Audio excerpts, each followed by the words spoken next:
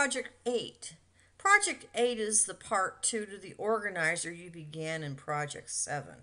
In Project 8, what you're going to do is you're going to add a second form to the project. You're going to create a form object. You use the show dialog command to make the form appear. You're going to add text boxes and labels to the form. You're going to create default buttons that say add and cancel. And you're going to create event handlers for the add and cancel buttons. Plus, you're going to use objects and methods from the XML namespace. You're going to store text from text boxes as attributes of the XmlElement object. You're going to add an XmlElement object to the end of an XmlDocument object. And you're going to save the data in an XmlDocument object to an XML file. Then you're going to reload the data into the data grid and add a new field to the addItem.h form. You can have more than one form in a project. This makes a lot of sense.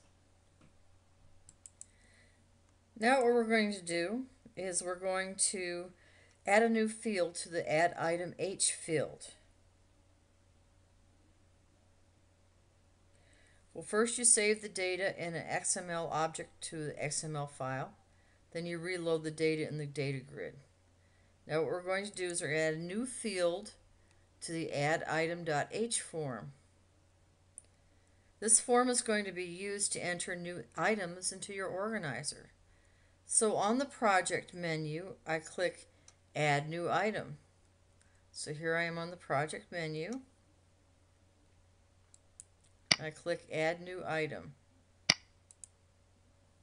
Now in the New Item dialog box under Categories, I'm going to click Visual C.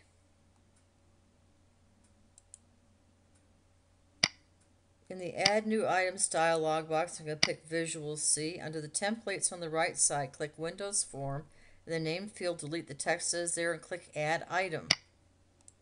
Then you click Add.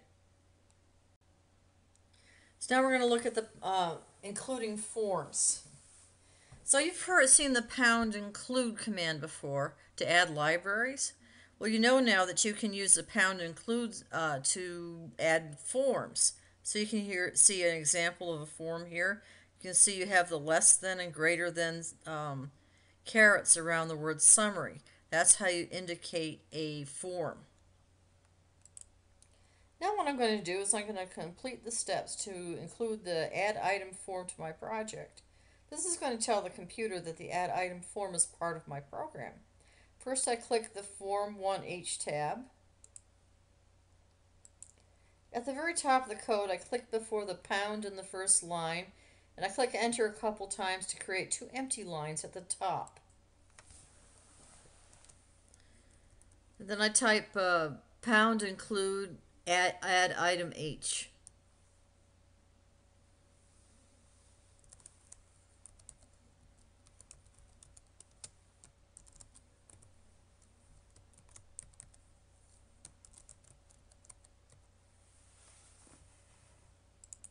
Next I'm going to change the title bar text. I'm going to change the title from add item to add new item. So now I'm going to make this new form an add new item dialog box. So I'm going to click over here, the add item H design. And I'm going to right click here on the add item and I go to properties. So over here I'm going to look for the word text. And I'm going to call this add new item.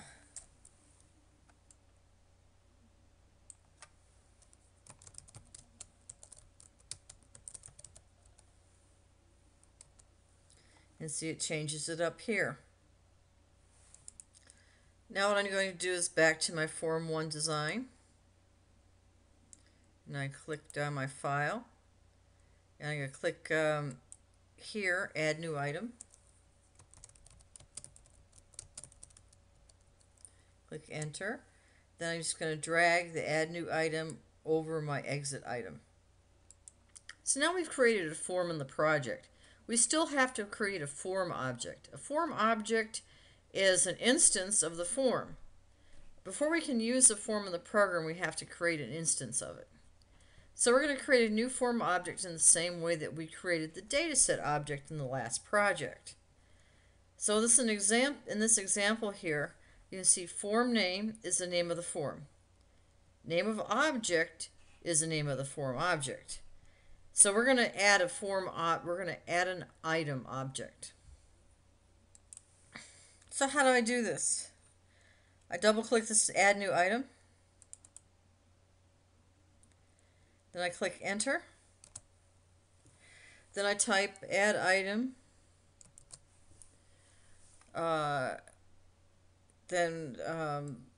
There's my caret, add item window equals gc new, add item, and close it out. Now for our object, we're going to use the show dialog method. What's a method? Remember, a method is just a function for an object. The show dialog method, what does it do? It tells the form to appear. This is what makes the dialog box show up when you click a button or a menu option. So we've created the add item object, but the form's not going to come up until you tell it to. So we're going to use the show dialog method on the next. So how are we going to add this function? Right after this last thing that we did, we're going to click enter, and we're going to add an empty line, and then we're going to add the item window. So there we go, add item window with the arrow, show dialog methods. You got to remember that the show dialog method belongs to the add item window form. Okay? The arrow operator in step 3 just tells the computer which form to show. So now we're ending lab 1. So what do? We check our work. We check the code that we wrote, make sure that we've added up here, include the add item H. Come on down. Make sure down here you have these two things. You've added this add item and GC new add item.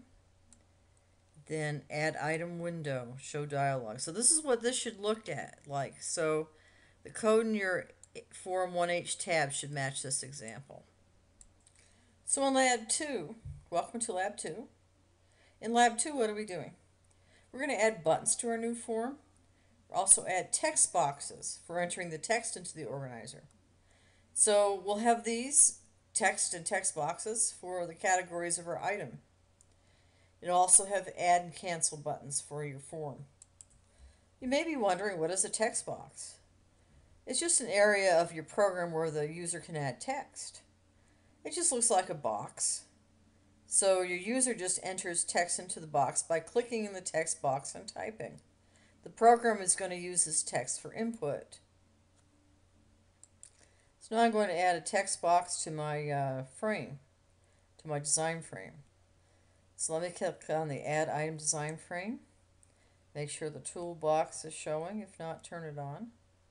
And we'll come down here to Text Box.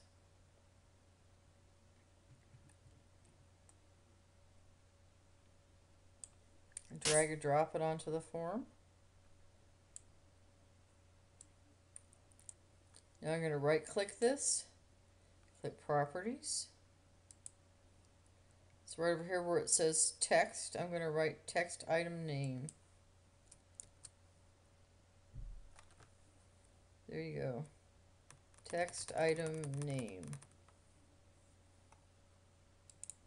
Of course, now that we've got text boxes, we need to add the labels so we can tell the person what they need to add in these individual text boxes. So now I'm going to add my label. So the toolbox, I'm going to find label. You're going to drag and drop it here, and I'll use a blue line to line it up. And I'm going to right click the label and then click Properties. And I'm going to change the text property to item name. Just like that. Now I'm going to add another text box and label. Come down here once again to a text box. Drag it right under here.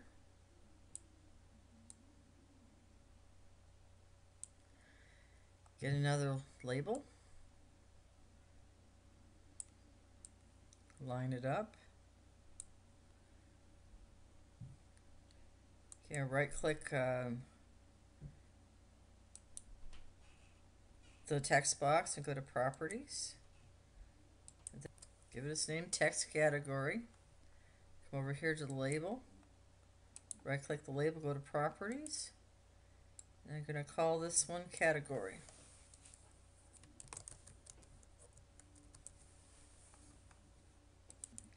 Now it's time to add a button to the form. So we're going to program this button later to add an item to an organizer when it's clicked. So we come over here to Button. And we drag it onto our form. Then we right click the button, click Properties. Over here, call this button Add.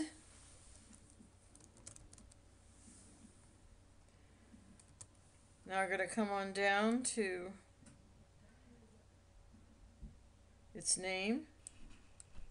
We're going to call it Button Add. And the reason we do an abbreviation here, this is just something you can do to tell you what it is. This tells you this is a button, BTN. But it's something that you have, your own thing, right? You can always name an object with an abbreviation for what kind of object you are. That's why we use BTN. Just helps you remember what the object does when you look at the code later. Now we're going to add another button. Come over here, line it up. And we're going to right click the button, go to Properties, and we're going to call this button Cancel. And then we're going to go down here. What we do is you call this, we're going to cancel, name it Text Cancel. And then we're going to come on down.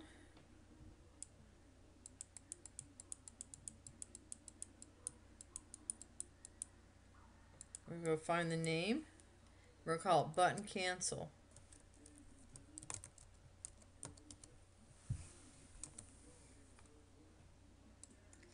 Okay, these buttons are what are called default buttons.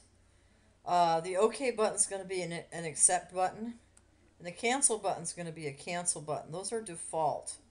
Okay, they already have built-in properties.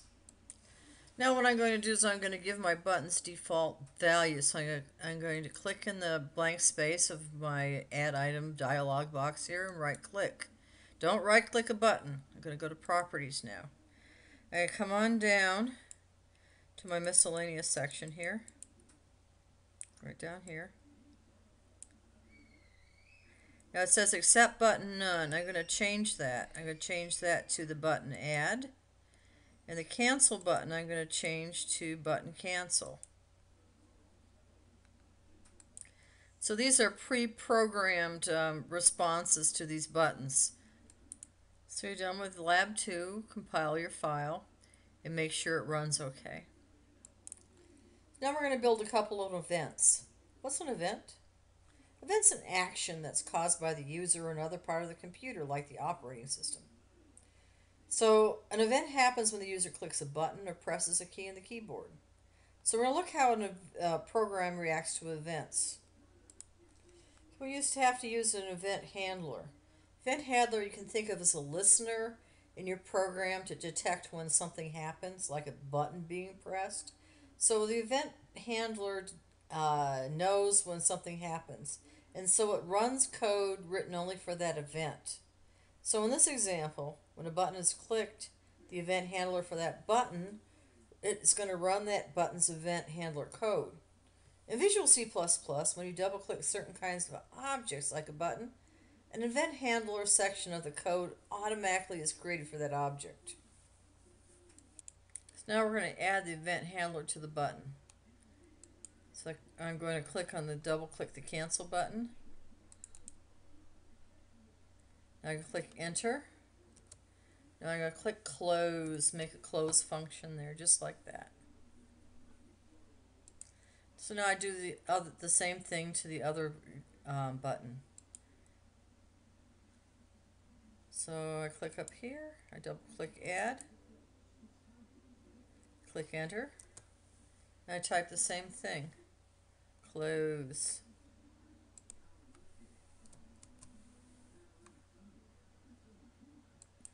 So now we're ending lab 2, so I want to make sure your code in the add item H tab matches this example. So you come on down to the bottom and make sure that you have your close here after this first event and the close here after the second event. Make sure it reads just like this, and then you can compile it and make sure your program works. Now what we're going to do in lab 3 is we're going to use objects and methods from the XML namespace to store text from the data from the text boxes as new items in our XML file. So the program is going to add an item to the organizer and show the new item in the data grid. So in lab 3, what are we going to do? We're going to use the XML namespace, right? So we're going to have to add the library. So I'm going to right click here, I go view code. I come up to the top, and I want to add the namespace. So I'm going to go click enter, then I'm going to type using namespace system XML, just like that, right, like this, okay? So we're adding the XML namespace here.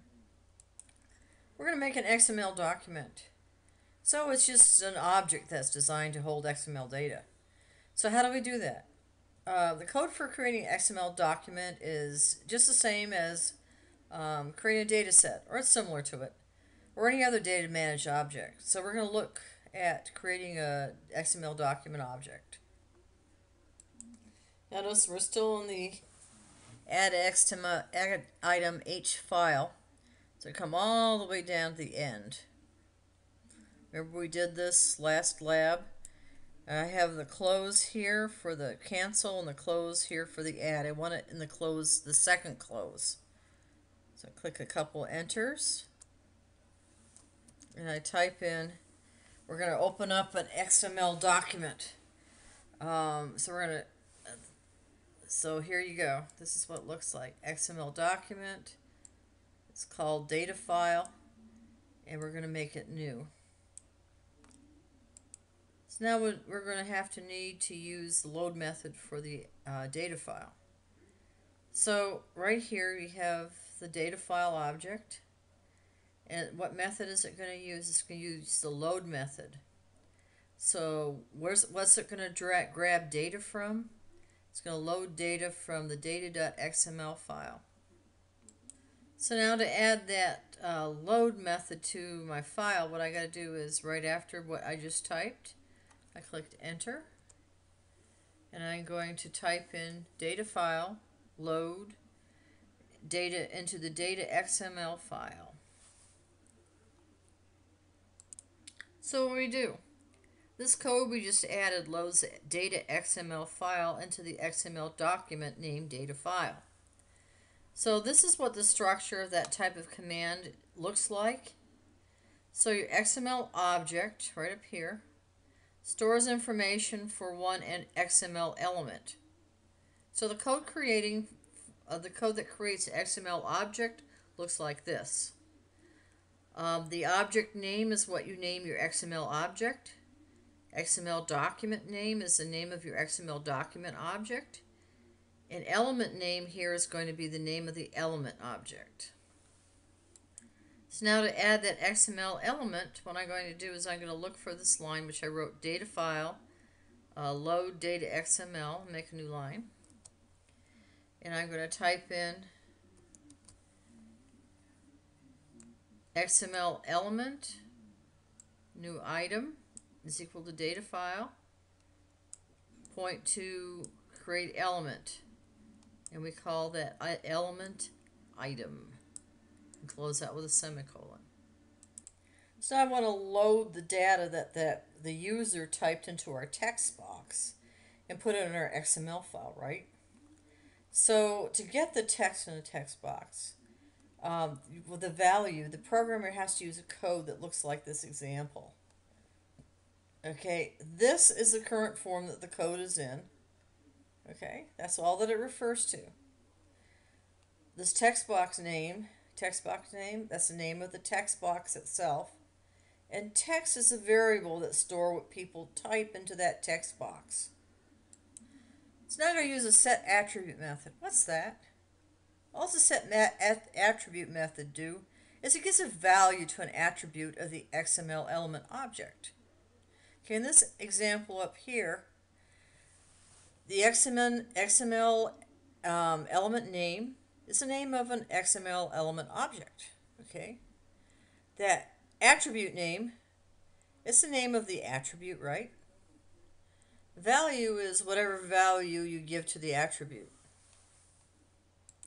So I'm now going to set the values. So I click enter, and I'm going to write new item, set attribute. I've named this text item text. So what do?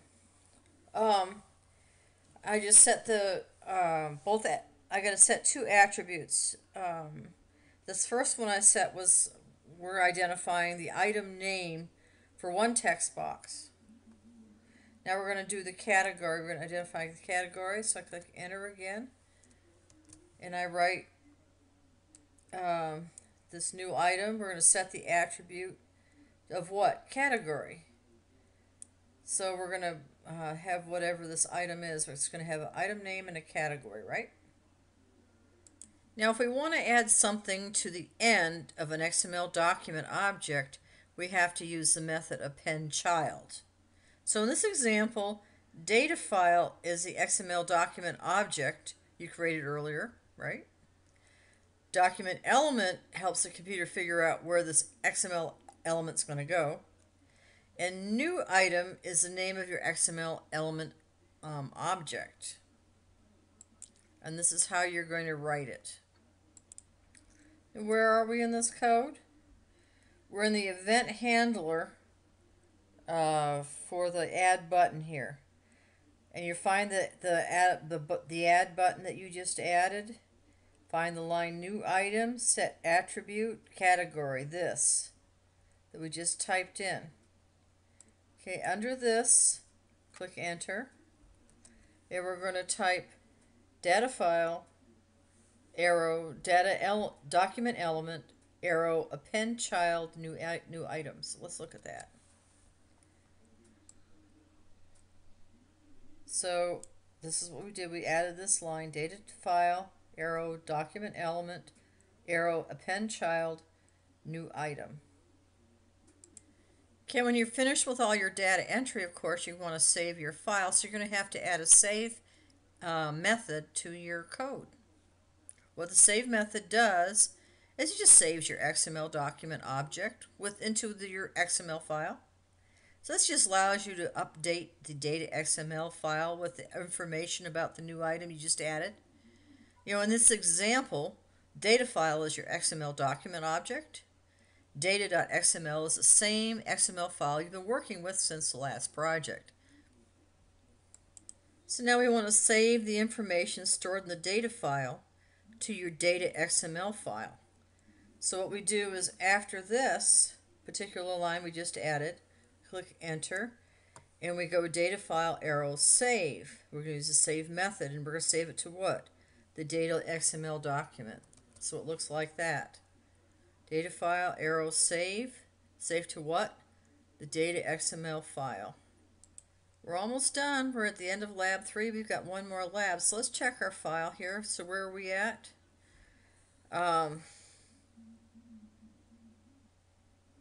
We're here at the add item.h tab. We call them all the way to the bottom. And now we're where? We're in this add, not in the cancel button code. We're in the add button code right below that. So make sure that this is in the right spot. So you have all this stuff you add in this lab right here.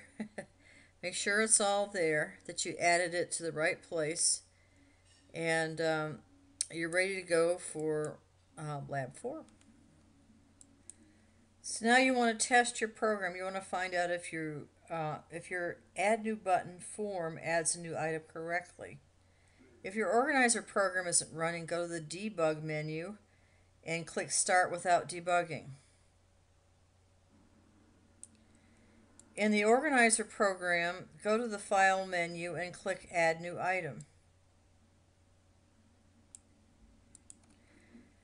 Type in the values for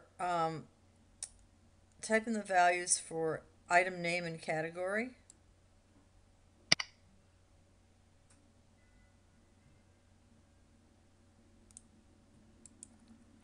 This is your chance to add a new item to your organizer, so type in something you want to keep and then click add.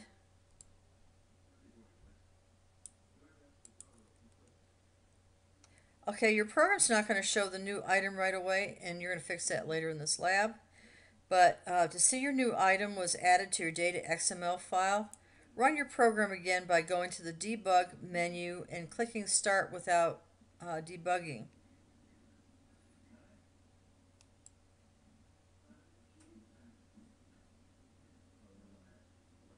If you don't see your item, review the steps in this lab to catch your mistakes. So now we got to deal with the other button, the clear button. So we're going to use the clear method. All the clear method does is it deletes all the data in the dataset object. Your dataset object, that's just the data grid that lists the items in your organizer. And you're going to need to clear this list before you can update it with the new one. So you can use a clear method to clear the list on the coming up. So now in order to clear the DS list dataset objects data, what we need to do is we need to go to the form 1H.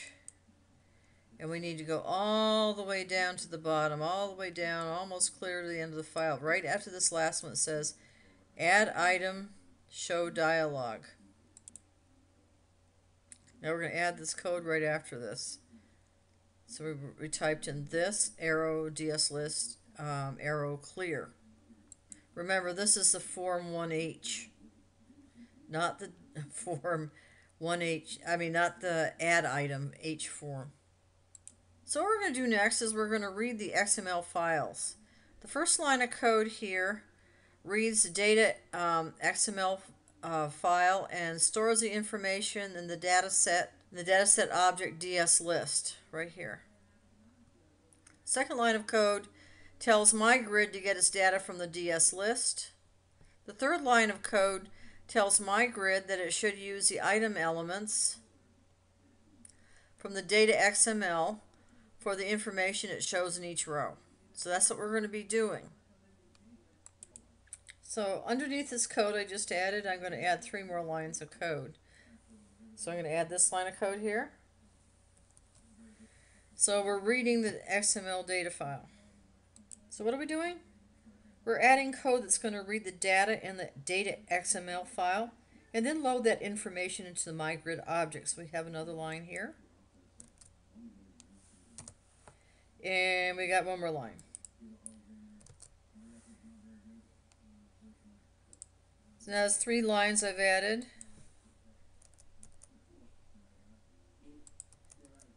I've added this what? DS list, read XML, data.xml. So I'm reading that into that file.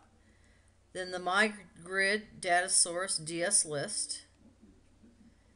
And then I'm going to put MyGrid data member item. This is the code here that I just added. Once again, why did I do this? I'm just adding the code that's going to read the data in the data.xml document. Then I'm going to load that information into the MyGrid object. Okay, before we go on in Lab 3, make sure you've done all this. At the bottom of your Form 1H, make sure that you've added these 4 lines of code. Okay? So finally, we're in Lab 4. We're going to add a new column to our project. So at the end of the lab, the program's going to show 3 columns of information and let a user add 3 pieces of information to the Add New Item form. You can think of items in your database here that you've been creating as fields. Fields are smaller parts of the unit data. So you have your category field, right? You have here your director field. Here you have your item name field. So there's many other items that you can, other fields that you can add to your organizer. So whatever you need to name your extra fields is up to you. Just think it out. Now here's an example of something that they did in this example, but you can put whatever field that you want in whatever you're planning to organize. It's your database. You plan it. You organize it. So now what we're going to do in the Solution Explorer on the left hand of the screen, we're going to double click the data XML to open the file.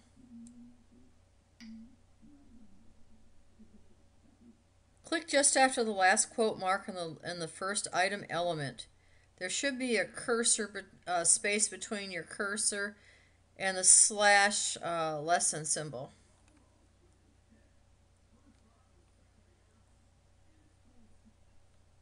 You press the space bar, then type the name of your new field, followed by an equal sign, and the quote marks appear automatically. So I typed in here the word value. Remember, if your field name here, I put value in here, but if yours happen to be 2 words, don't forget to use an underscore between the words. You want to make sure all those fields have a value now. So go through all your fields and add a value. So next thing we're going to do is we're going to match variable names. So you need to move the same information through several different variables. So in this project, you can get data from a text box, then store it in an attribute of an XML element. That same data moves through the text box field variable and the XML attribute variable. To make your code easier to understand, you must use the same variable name for both the text box field and the XML attribute. Okay, so both of these have to be the same. Okay, the text box field will have a text in front of it, so you know which is which. So you have here this category and here text category, so you can tell which one is the text box. So you're going to add a new field to your add_item.h form next. So now I'm going to add a new category to my form. Add item design. So now I go get me a text box.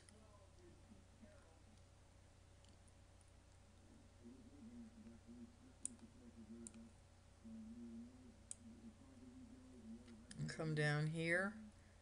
Right click, go to properties, and I kind of call it text, oh I don't know, field. Click enter. And now I'm going to go up here to a label. Go label up.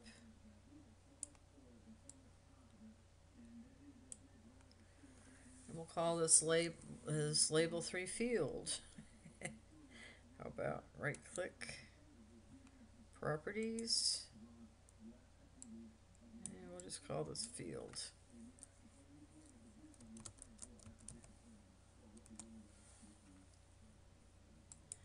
Now remember, this is anything you want to put here. So if you're organizing your music items, this might be, say, song, and maybe this is category might be musical, right? Then you have another field down here which you could add composer. This is whatever you want to do, whatever you want to make it. I just added arbitrary fields here. And once again, you line it up with the red and the blue lines. So we're going to add the code to the item H, to the add item H tab. So I'm going to open it up.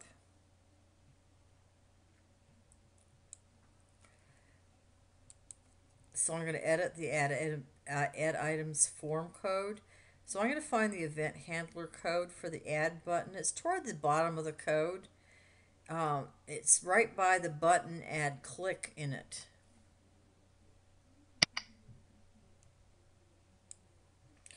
So I add an empty line after the line, new item, set attribute category, this text category text line. So on the new line, I'm going to type new item, set field, this text field text. I'll show you.